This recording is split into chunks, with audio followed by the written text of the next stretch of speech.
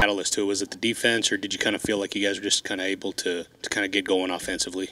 I just felt like we're the more aggressive team. And honestly, that comes with defense, offense. On the offensive end, executing plays, passing the ball, getting everybody touches, shooting, good shots, game shots. And on the defensive end, just being aggressive, forcing them to make tough shots, and forcing them to turn the ball over and going down on the other end.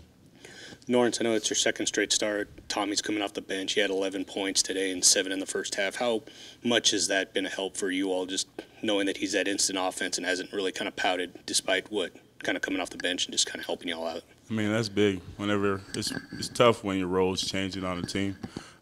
Whenever you're able to give what you can to the team every day, every practice, every game, I mean, that's been good for us and for him. So.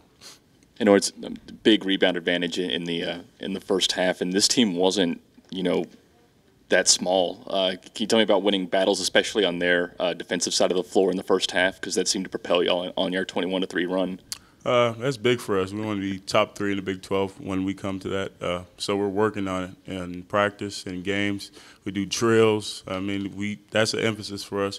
Offensive rebounds, defensive rebounds, blocking out, things like that. So whenever it translates to the games, it's always helpful. So that's good.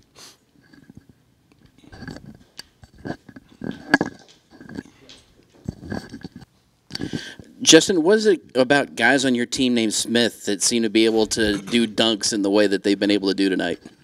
I don't know, man. All I know is Zaire's a special player with the most bounce I think I've ever seen in my life, and he did a dunk I've never seen before. And Morrow threw him a chest pass, and he caught it jumping backwards, and I don't know. It was unbelievable, and definitely just shows to what type of player he is, and just gives us that energy that we need. And Zach as well, obviously with the windmill down the lane. This those plays, get us up and get us more aggressive, and just want to make more plays just like that. I had played with Z, was coaching. Mark Adams was working on that this morning with Z. Justin, you had a pretty darn good night. Perfect from the field, perfect from the free throw line.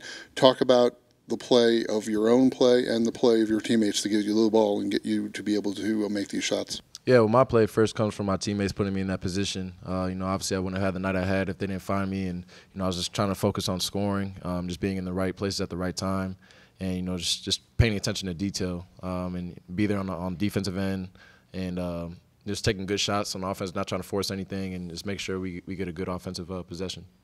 Stay in the back with Adam. Norrance, it seemed like, in the first half you were all over the floor. You were winning a lot of 50-50 balls and, of course, doing what you do down low on the offensive defensive end. Did you feel like that kind of galvanized this team to allow you guys to get out to that early lead?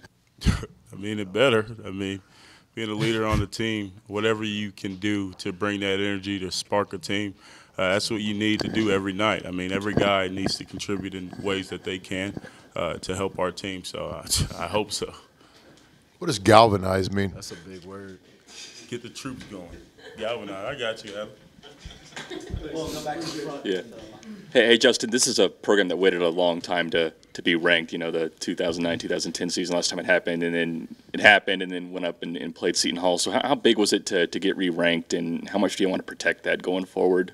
Oh, as a team, we really don't pay attention to rankings. We take every game individually, respect every opponent, and play every game like it's our last. And, I feel like this game was definitely kind of more of a validation game.